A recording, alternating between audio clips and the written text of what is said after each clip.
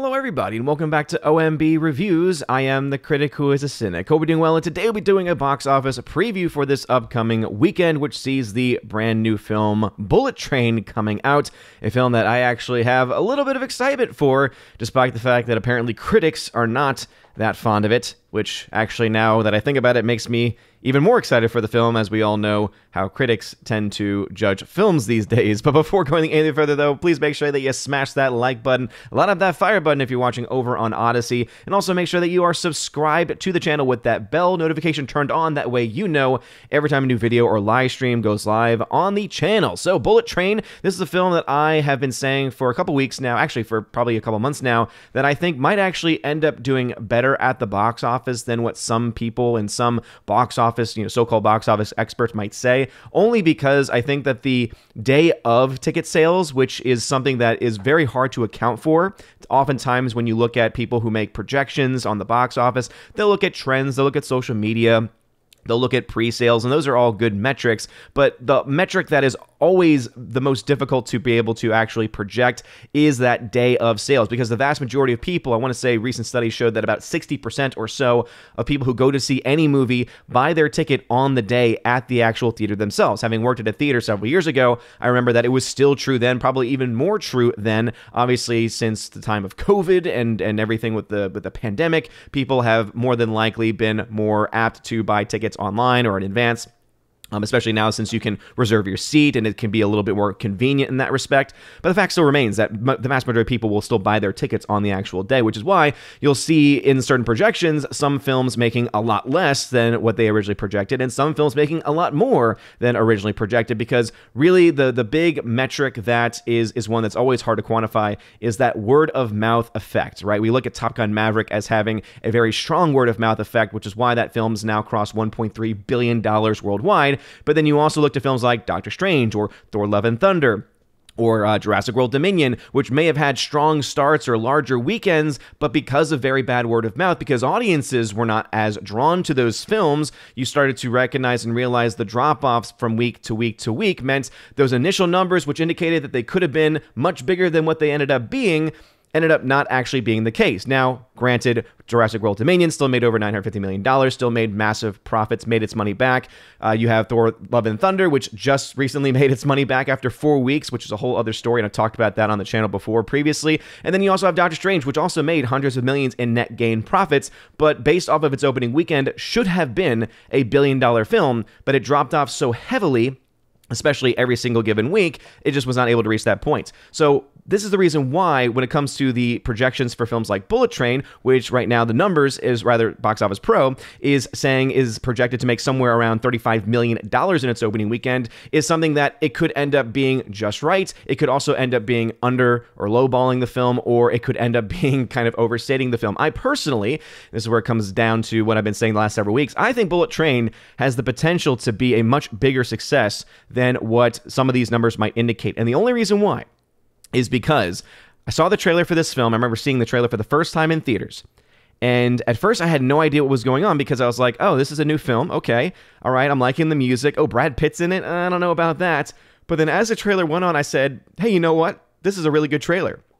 This is a really well-made trailer. This is a trailer that actually makes me want to go see the film. This is appealing to an audience member like me who likes these types of action films that seem also very fun. Having Brad Pitt have that moment of, dude, I don't even know you, made me laugh. I thought that was hilarious every time I see it. Every time I see that moment in the trailer, as many times as I've seen that trailer, whenever I go to see any movie, it still makes me smile. It still makes me smile. And so if the movie then is able to deliver that same kind of humor, that same type of action, having, obviously I've always appreciated films that have a lot more attention to stunts and stunt teams, etc., then it's a film that I think then could have a very positive effect on the audience who's going to see it, and those audiences are going to ultimately decide whether or not this film is going to make really any money whatsoever because of the budget for the film. So $35 million is the projected number right now. Box Office Pro has the range for this film to be somewhere in the $30 to $40 million range. So again, $30 to $40 million range. And I suspect, and I think, again, I have nothing other than my own sentiment as a moviegoer myself to say that if the movie's good, that's going to be the big factor here, because I think the trailer is the reason why the number has ticked up. When you looked at original projections for this film, it was actually in the 20s. It really has gone up quite a bit over the last several months in the projections for it. And so I think that that is something that is definitely worth noting, is that it seems that the trailer has had an impact on people actually having more interest and general interest in the film. So the next question and the next real task that Bullet Train has is it has to be able to convince the audience that it's a good enough film to tell a friend or two, hey, yeah, you should go see that film. Or, hey, yeah, that film's a lot of fun. And that is still something that remains to be seen. Now, the critics have come out and weighed in to say that the film isn't all that great. If we look to this article from Deadline, by way of MSN, Bullet Train to chug summer box office with last hurrah of a $60 million global start. So it's projected to make $30 to $35 million domestically and another $30 million in the international markets as well. But it points out here to say that it is the last big tentpole of the summer that has grossed $2.9 billion through, I guess this is talking about Sony making $2.9 billion domestic through the end of July per ComScore. 142% up from the same pandemic period a year ago.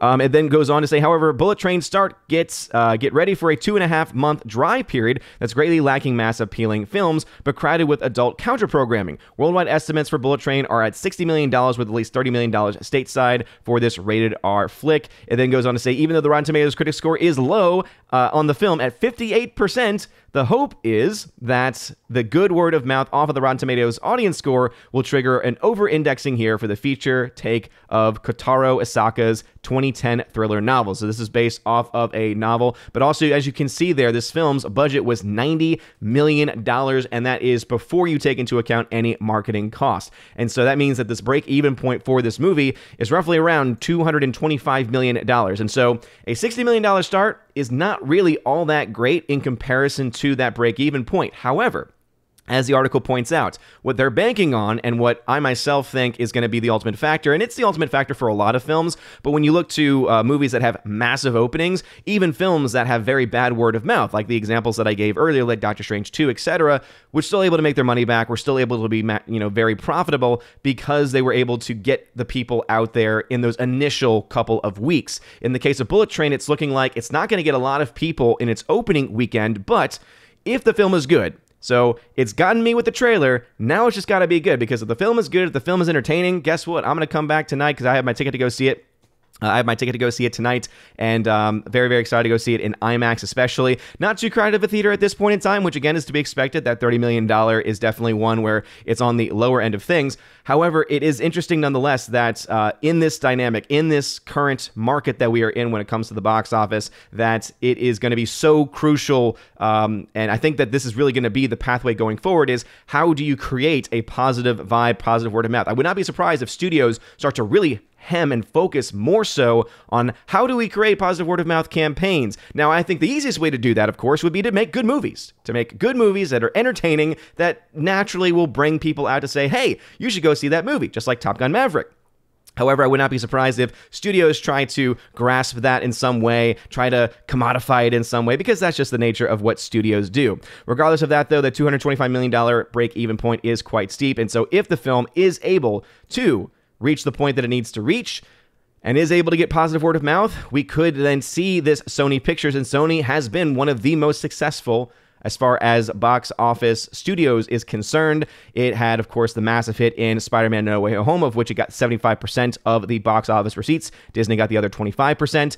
Sony has a good track record in this specific case when it comes to the box office. It's been very successful in almost every single one, if not all, of their releases, and so Bullet Train could be another one. So that $90 million budget, though it is high and though it means that the film has to do quite well in order to get to that point, it is something that is going to be interesting to follow as these things go on. It says, stateside, your Bullet Train is solid with guys over 35. Well, that's actually a very good sign, because that means that you have a lot of money that could be made from that crowd. The hope is that the dynamic movie-going 18 to 34 demographic shows up big. Preview start Thursday at 3 p.m. in 3,600 locations. The picture will be booked at 4,300 screens. So it's got a very large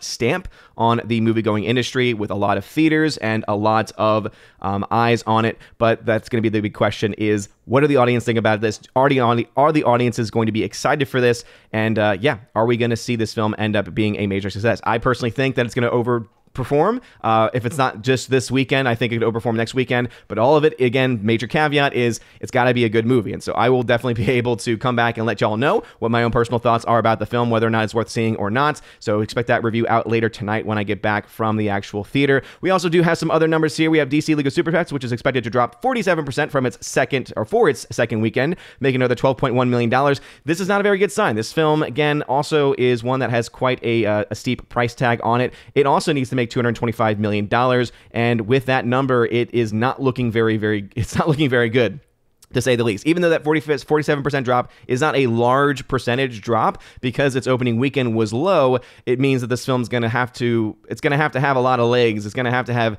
very small drops from this point going forward, which could be very difficult in the current market, even in a dry market, even in a market where we're not having major tentpole items and tentpole films coming out.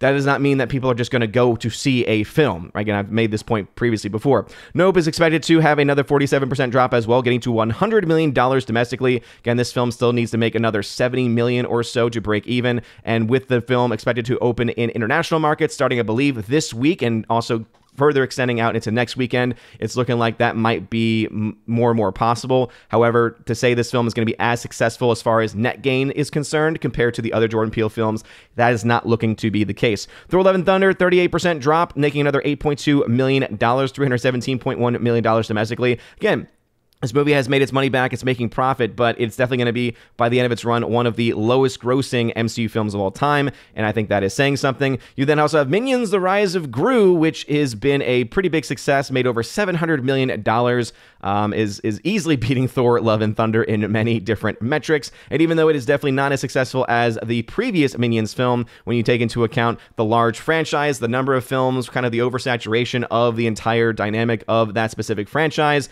and also some other factors like films not getting released in certain countries, it starts to make a little bit more sense. The main point to be made, though, is that Thor: Love and Thunder not having a China release, for instance, similar to Doctor Strange not having a China release, $200 million difference there. By the end of its run, probably a $200 million difference between those two films. So that is clearly a lost audience between those two films. You then also look at Thor: Ragnarok, and even though some might say, yeah, but China. Yeah, but if you take away China's numbers there, you're still looking at a movie that is just not performing nearly as well. Top Gun Maverick, though, on the other hand, still going to be out at over 3,000 or around 3,000 screens, making $6.8 million, 19% hold. It'll be interesting. Will this film be able to pass up Star Wars: The Last Jedi this weekend? I think it has the potential to do that. And again, that's the adjusted for inflation numbers for The Last Jedi. I think that has the potential to do that. It could get very close to $1.4 billion either by this weekend or next weekend. That's going to be very exciting to see. Really depends on those international markets. Crawdad Singh is still hanging around. Easter Sunday is a brand new release, and even though it's coming out at over 3,200 screens, not a lot of people going to see it. And I will say, when you have a film called Easter Sunday not coming out during Easter, I don't think you're really wanting the film to do well, Universal. It's just my guess. It's just my own prediction there. When it comes to Easter Sunday, the budget was $17 million, so it does not have to make that much money. It needs to make $42.5 million. But this kind of an opening weekend not looking all that great, so we'll have to wait and see if word of mouth is going to be able to help this film. Elvis still hanging around as well. Very good word of mouth has pushed this film over the edge to the point of making a little bit of profit. And then the Black Phone also hanging around, and it has been profitable for quite a while at this point. But those are the numbers as they currently stand. So what are y'all's thoughts? Are you going to see Bullet Train? Are you excited for Bullet Train? Do you think it's going to be any good? Do you think it's going to have good word of mouth? Let me know if you thought that the trailer was something that made you want to go see the film or not. And again, I think that it has the chance, if it's good. That's the big factor right now at this point. Is the film going to be good? Critics' remarks don't really mean a whole lot in today's world because Rotten Tomatoes is a broken system and the critics are clearly biased towards woke identity politics nonsense. So it's going to be interesting to see whether or not this film is going to be able to have that entertainment value that general audiences can find more entertaining. So let me know your thoughts about that and anything else I mentioned in the comment section down below. If you like this video, smash that like button, lap that fire button on Odyssey. You guys are all amazing and beautiful people. Hope you all have a wonderful rest of your day. And as always, God bless.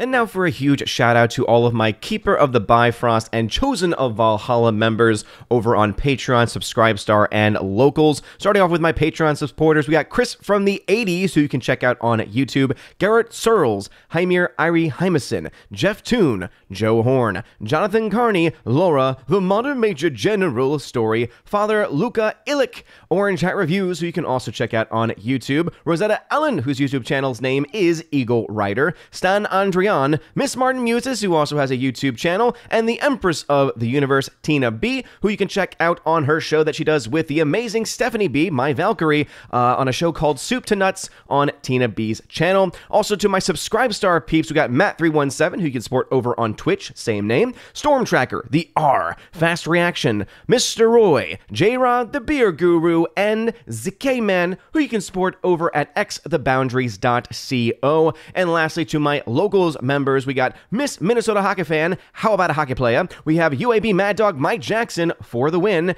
Brett D90, and Robert Barnes, who most people should know about at this point, so go support him over at InfoWars, YouTube, and all the other locations that he is at. But if you want your name shouted out at the end of every single video and live stream, check out that top link in the video description. Finds out all the places that you can follow me on social media, and also all the various platforms that you can support the channel, which include not only shoutouts, but also access to giveaways of 4K titles, Blu-rays, tons of other stuff like that, digital codes, and then also a way to get access to being featured on the channel once a month for the Chosen of Valhalla live stream, where we talk about movies, pop culture, and pretty much anything the Chosen want to talk about. So if any of that sounds interesting to you, check out the video description. There's also access to a podcast that I do with John the Flick Pig Flickinger once or twice a month. And don't worry if you were wondering where the July episode is, because of scheduling conflicts, especially with John, we were not able to get that done, but we will have 2 episodes this month to make up for it, so don't you worry about that. Anyway, you guys are all amazing and beautiful people. Hope you all have a wonderful rest of your day, and as always, God bless.